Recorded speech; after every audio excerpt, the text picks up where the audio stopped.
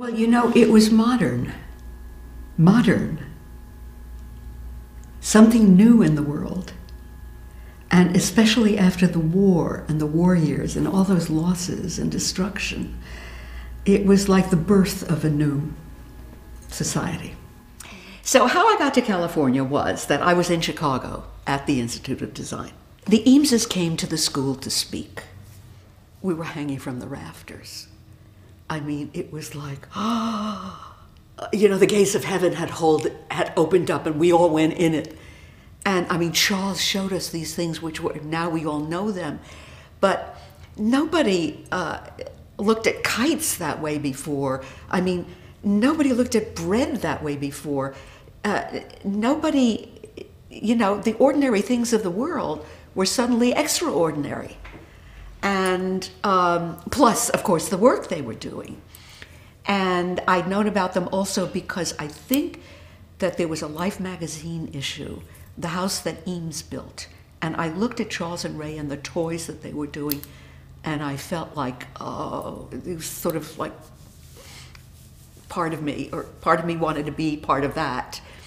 So fortunately, Charles and Ray decided they needed some intern to come and help in the summer. I think it was '53. Well, I was very happy. I would also get scared. I mean, I was only 22, and you know, in those years there were very few designers, and of all designers in the world, I was with the best. And not only the best, but as people and as compatible people. Six More catalog has a little bit of, it's playful, but has a little minimalist, you know, it's sharp. And when I looked at the work just now, the work in that catalog is not so sharp. But it must have been also what was going on in graphics, which this minute I don't exactly remember. But I was very excited by treating letter forms in a non-traditional way.